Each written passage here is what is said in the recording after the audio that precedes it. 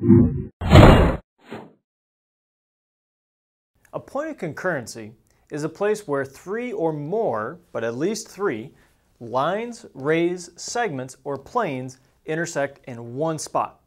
If they do, then those lines are considered concurrent, or the rays are considered concurrent. So let's look at two examples here. If I look at this example right here, we have three lines, and in this spot right here we have two lines intersecting. In this spot we have two lines intersecting, and here we have two lines intersecting. So none of these lines are concurrent. There is no point of concurrency. If we look at these three lines right here, it's pretty clear to see that they all intersect in one point. So that point right there where three lines intersect would be our point of concurrency. But why does this matter? Well, it matters in triangles when we're talking about four types of points of concurrency. The first one is formed by the three angle bisectors. So if you're thinking about a triangle, if you were to construct the three angle bisectors, you would be constructing a special point of concurrency known as the incenter. And the incenter is the center of a circle that when you draw that circle, it will intersect the sides exactly one time.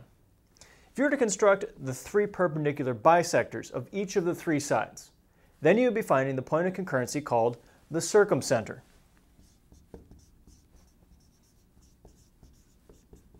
And the circumcenter is like the incenter, except for the circumcenter's circle intersects the three vertices, not the three sides. The next type is the three altitudes.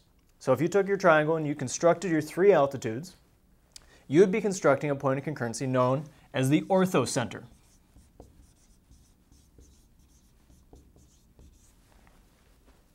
The last type is a median.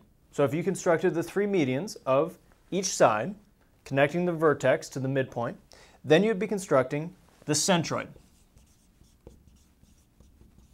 which is also the center of gravity or the center of mass for a given triangle.